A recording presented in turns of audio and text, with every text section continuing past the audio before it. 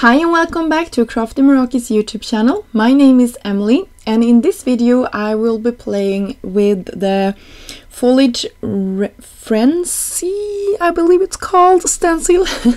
It's one of those really great stencils that you must have in your stash. It was released this spring and it's perfect for spring and summer cards, but I will twist it up today and create a really bright color palette with fall leaves.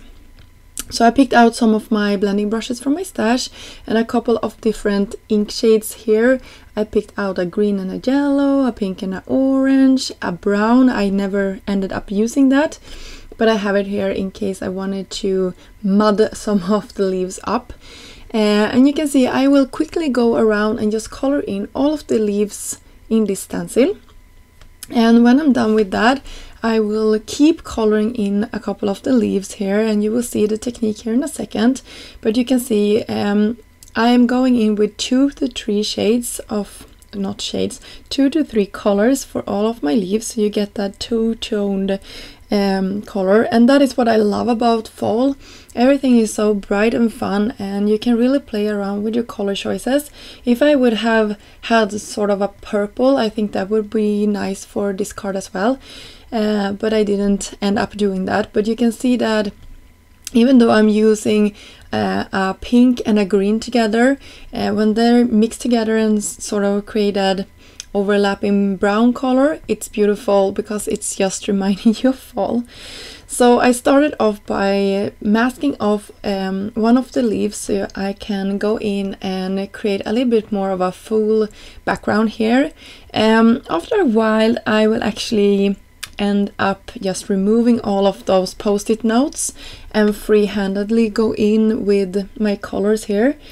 I figured that it wasn't that hard to just mask them off one by one, but in the beginning here I did that, so you can see here soon I will sort of get tired of that and pick out a couple of more leaves. But and then I was done with that. I just picked out a splatter stamp that I had in my stash. You can use whatever, or you can splatter it with black ink, but I like the controlled way, that is why I'm doing that.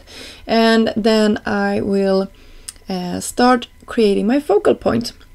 So here I'm just cutting apart my dies, and this is from the Little Green Thumbs stamp set, but I will be using the Effortless Artistry paper collection for my project today.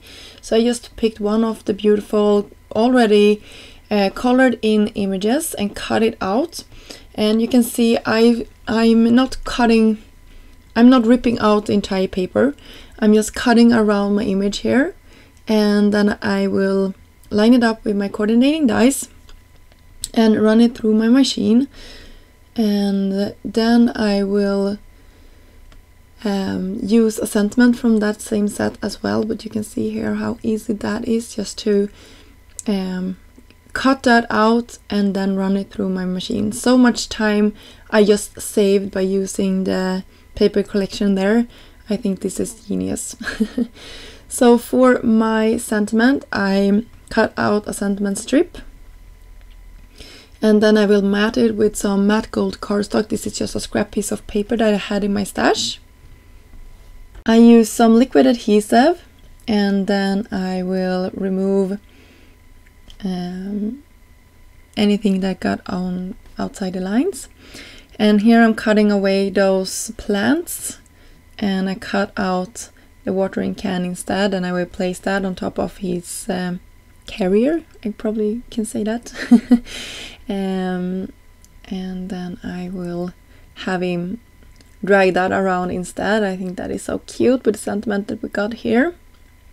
I also cut out a circle out of vellum that will be sort of the matting for my focal point.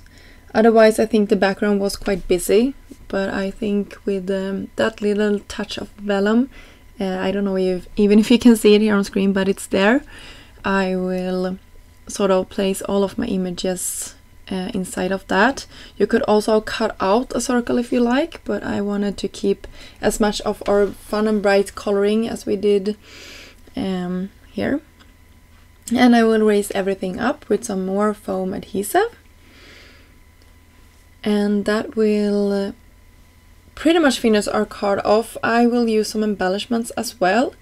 And oh, by the way, I took this Delicado gold ink and rubbed my sides so I would coordinate with the sentiment. This was the only element of gold that I had on my card, and I thought it looked a little bit funny with that matting with the gold if I didn't have anything else. Sometimes I do splatters or use embellishment in gold to tie everything together, or a large sentiment, you know, in gold, that would be fine.